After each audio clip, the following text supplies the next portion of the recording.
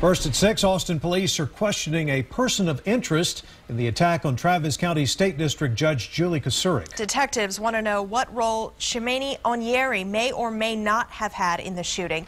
The development comes as Houston detectives charged Onyeri this afternoon with murder in an unrelated case.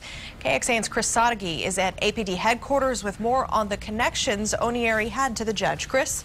Well, 3 years ago, Onyeri was arrested in Rollingwood and sentenced to probation in Kocurek's court.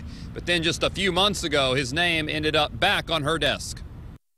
Onyeri and another man were pulled over in Rollingwood in 2012 and charged with credit card theft after Detective Joel Martin noticed more than a dozen credit cards in their vehicle that turned up stolen. Once we made the arrest, I spent several weeks, built a task force out of several different counties, agencies, so on and so forth, to be able to actually understand their criminal element, what they're doing, what type of financial crime they're actually doing.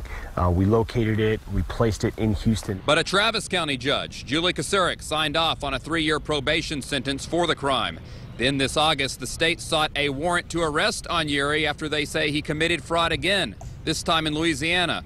Kocurek signed at that request as well. Rollingwood has been getting calls ever since Onyeri's name came up connected to the shooting. They're trying to dig a little bit deeper to see what we know, but the truth of the matter is we are not an investigating agency. Onyeri is now charged with murder in Houston. A murder charge against him in 2008 was dismissed. And Martin said Onyeri did not go quietly when he arrested him in 2012. Yeah, were they cooperative? No.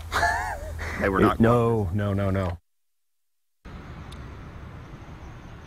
And Onyeri was arrested on that parole violation in September in Brazoria County and released on $20,000 bond. He faced between 2 and 20 years in prison.